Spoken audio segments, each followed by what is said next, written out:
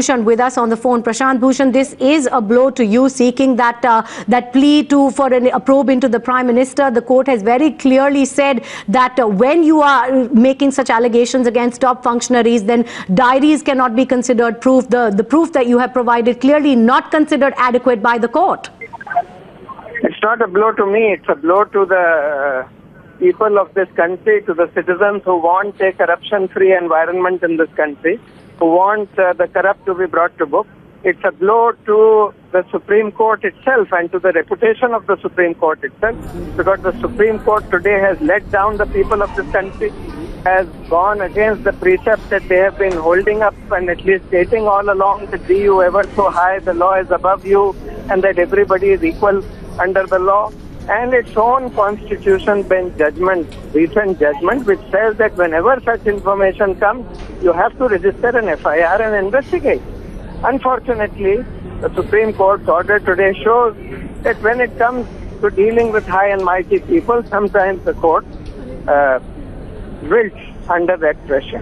This is what today's order shows. That's a serious charge that you make, Prashant Bhushan, against the Supreme Court bench that was hearing your case, because you're saying that when the high and mighty are being questioned, even the Supreme Court buckles under pressure. It was earlier in the case of 2G and Colgate scams that the same court had taken a very strident position. Do you think the change in regime has caused this change in direction? Yes, there is this clearly, to my mind, goes against all the propositions laid down in the 2G case and the Colgate case and Lalita Kumari's case, etc. There are cases and cases, there are judges and judges, and unfortunately that is what happened during the emergency, when the Supreme Court bench in that habeas corpus case wilted under the pressure of the then establishment.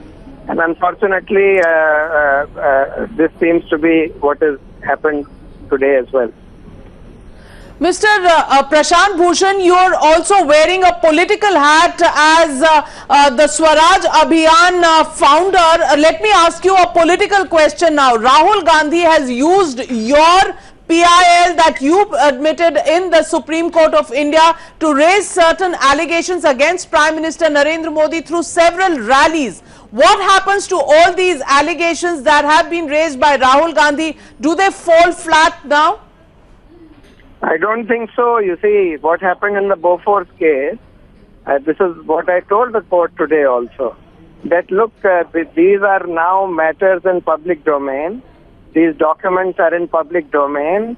They have created an impression in the public mind that monies have been paid, monies have been received by top political functionaries. And even for resolving this doubt which has been created, or this feeling which has been created in the minds of ordinary people, the court needs to have this matter investigated and put it to rest once and for all.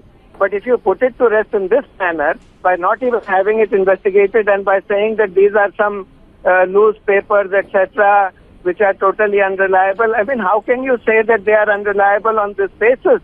In the Birla case, there are a large volume of documents. There are diaries which are recovered. There are emails which are recovered, hundreds of emails which are recovered, which are cross-referenced, which corroborate, which show payments to the Ministry of Environment at the time when 13 environmental clearances had been obtained by the Birla Group of companies, which show payment to the Coal Ministry when coal leases were given to the company. So therefore, how can you just dismiss them out of hand without even any investigation? This will only strengthen suspicion. But Mr. Prashant Bhushan, the government and the BJP might argue with you that you're being a bad loser. The Supreme Court has found no merit in the case that you've put forth before them. The documents haven't been seen as something that could stand the scrutiny of the highest court of law in the land. And also we understand that there is also a CFSL report that exists that clearly says that these are documents that are not really dependable. In such a scenario, what would your response to the BJP be, before I get in a BJP spokesperson on this very question? My response is very simple. The mere fact that the Supreme Court passes an order does not mean that that's the gospel truth or that's the correct proposition. The Supreme Court is also human. It also makes mistakes and sometimes makes grievous mistakes. And I believe that this is one of those cases where it has not only made a grievous mistake, it has put back this whole effort to bring accountability of public servants through court-monitored criminal investigation. When the Supreme Court... Mr. Prashant Bhushan,